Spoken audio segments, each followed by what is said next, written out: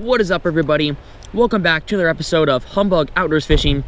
It's your boy C. Smith here, and today I actually have a little bit different of a video. Today I am at Dillon Beach, California, and I've been doing a lot of surf perch fishing lately.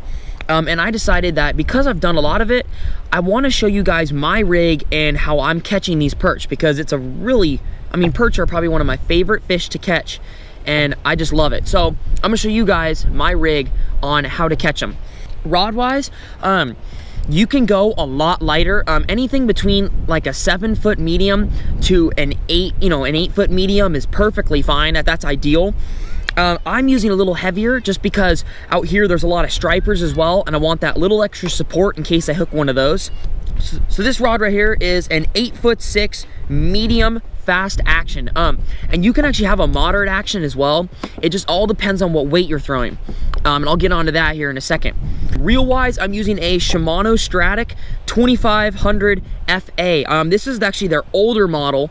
This is the, I think it's 2016 model, and I love it. It works perfectly out here. It's saltwater resistant, so you don't have to worry about, breaking gears and, all that stuff in there, corrosion and stuff. So, this setup works perfectly fine. Weight-wise, so the weight-wise is it's very particular on where you are fishing. Here on this beach, last day of, I've been fishing, there's been a lot of wind, so I've been having to use no less than 2 ounce. This is right here is a 3-ounce egg sinker I've been throwing. Anything between a 2 to 3 ounce works out here.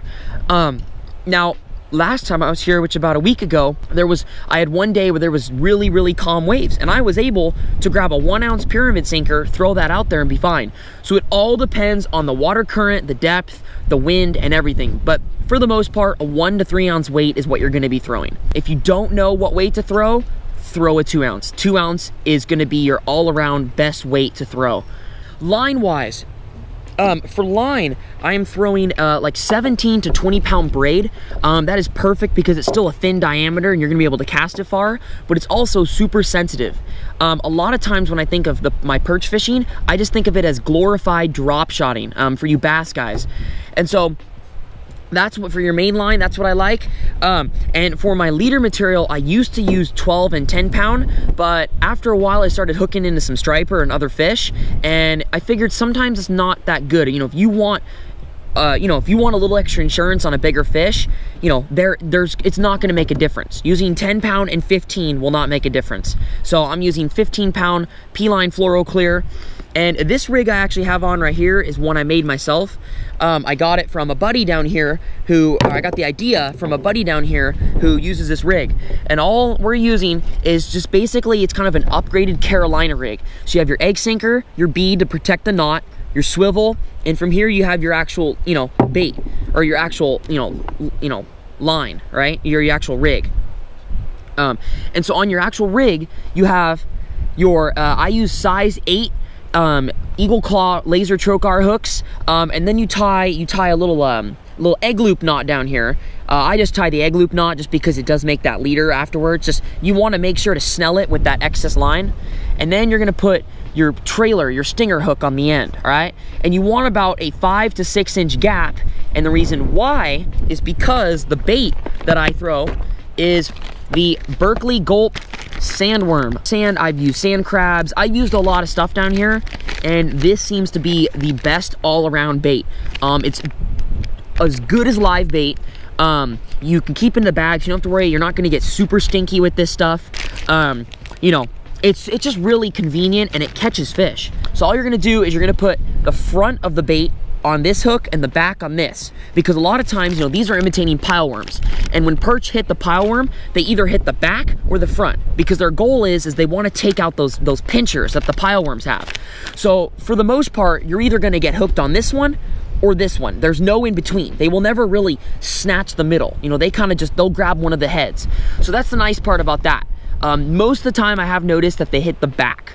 That is the big, part I've noticed. Another little thing too, if you guys want, I'm using the Procure sand shrimp, and you just dump a little bit of that in the bag and let it sit, and I've seemed to notice that actually catches a little bit more fish.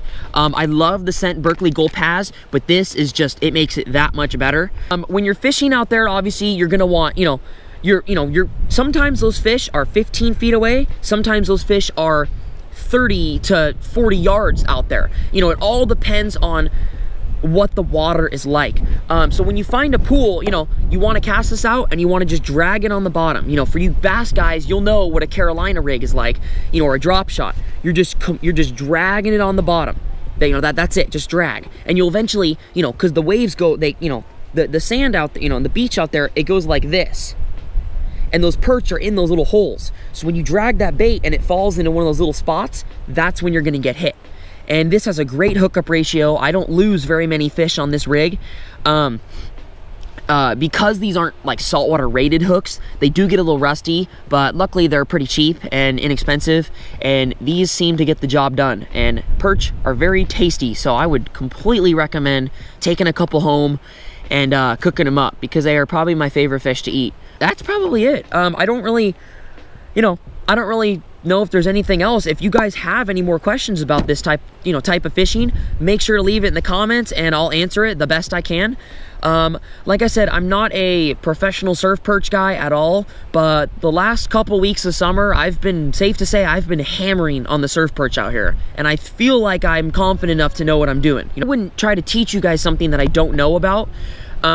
So yeah, I have complete confidence in this rig, going out tonight again to go fish, and I love it. So yeah, if you guys like this video, please make sure to give it a like, comment, subscribe, share, do all that stuff you're supposed to do for a YouTube video, and we will see you guys next time on Humbug Outdoors Fishing.